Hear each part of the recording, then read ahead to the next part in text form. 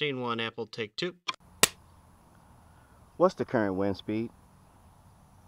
The wind's blowing at 5 miles per hour, west, right now. It's a beautiful day in the neighborhood, a beautiful day in the neighborhood.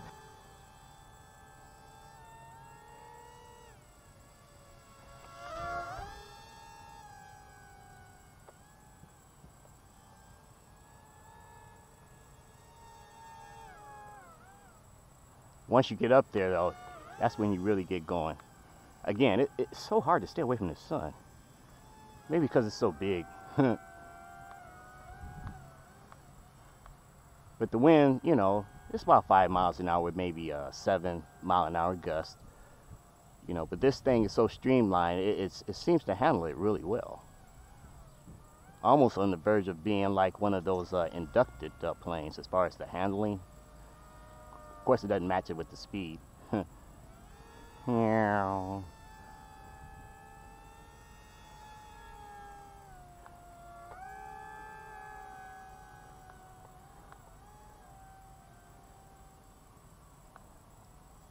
But you can get some nice flights on this thing, that's for sure. And I've been getting a fever to fly too.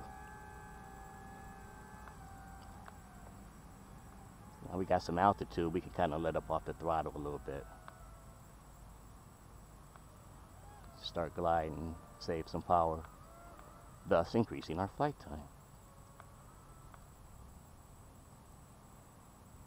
Yeah, baby, look at that.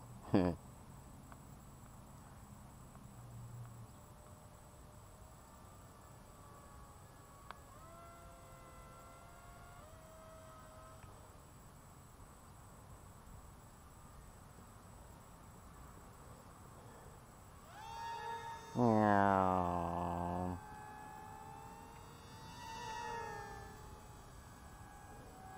Meow.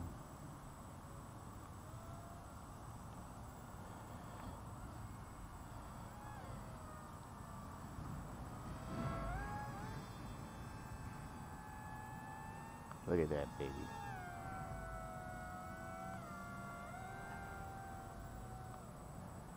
Yeah, let me tell you guys, you want a good hobby, this is it, man. Flying, you can't beat it. You know, I've never really been much of a fisherman like my uncles and stuff like that, but as far as killing time, relaxing, unwinding, you know, I've found that flying, you know, is the thing for me, you know. I think it's just fun. And it's something that you never really get tired of. I mean, there's always room for skill improvement. You can always level up to different type of craft. You know, I started out flying helicopters because I love helicopters, and then I moved on to drones, you know. But then in my personal opinion, unless you're racing, I thought that the drones had started getting too dumbed down or user friendly, however you want to put it, because they're pretty much flying themselves.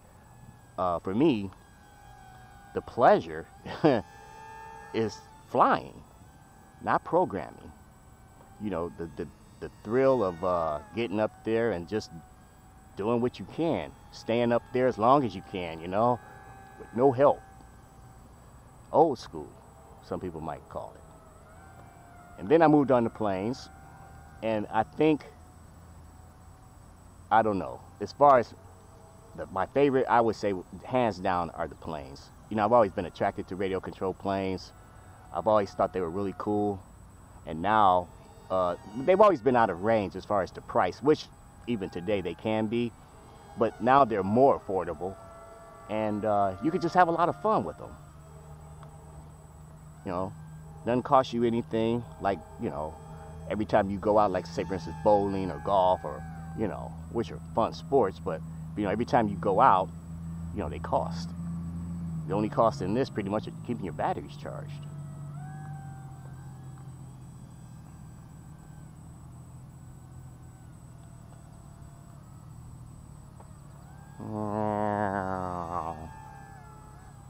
All right. Just up there doing this thing, man. And the wind is picking up. It's really no big deal with this.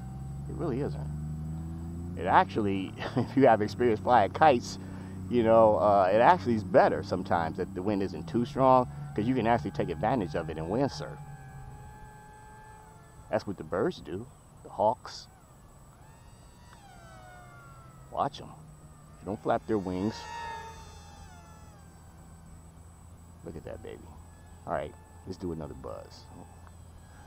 That was a buzz that was unintended. I don't even think that was a legitimate buzz. That was more like a flyover.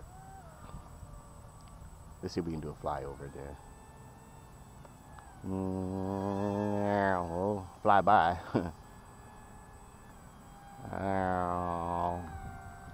Whoa, shit. I am so sorry about that, son.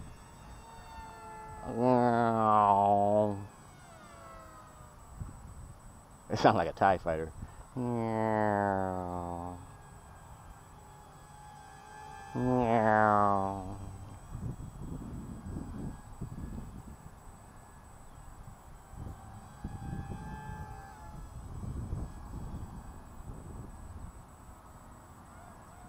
All right.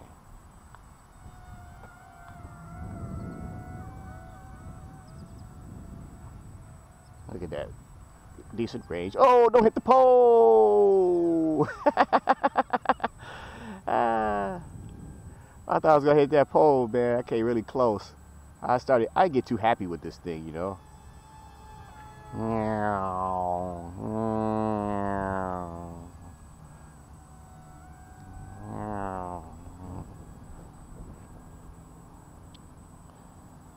There we go. Get some altitude.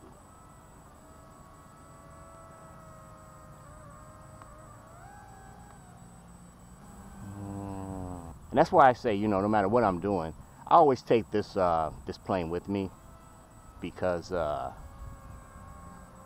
you know, it's reliable, it's fun, it's just a go-to plane that has a good flight time on it, maybe 15-20 minutes.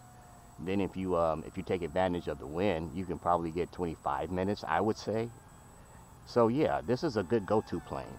Always keep it in your collection. When you go out flying at the field, just throw it in the car, man. Because believe me, if you have a crash, and you only took one plane, and you got all that preparation done, and a lot of times you got to get to the field early, you know, before the wind picks up. So, you know, it's really not fun. Maybe you stuck at the field watching everybody have fun, you know, and you ain't got nothing to play with. So, yeah. This is a good go-to craft. You guys see, I'm having a great time with it. Gain some more altitude. Okay, let's prepare for our final approach.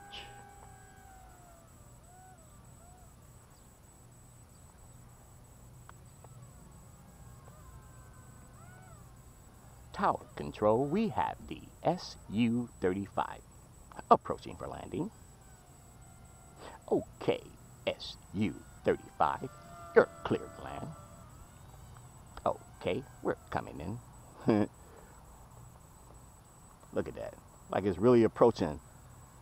We're coming in. Oh, that was one of my worst landings, but hey, I'm having fun, so that's the whole point. Anyway, guys, thank you for coming out. Oh, wait. Oh, yeah, SU35. I thought I said the wrong thing. Anyway, guys, thank you for coming out and joining me on another flight with the FX820 SU35. Thanks for watching.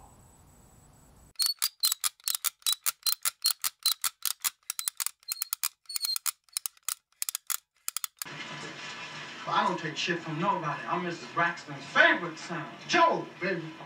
Joe motherfucking Braxton. Try me one time, you understand? Get me working on the mother. Bitch gonna have to say.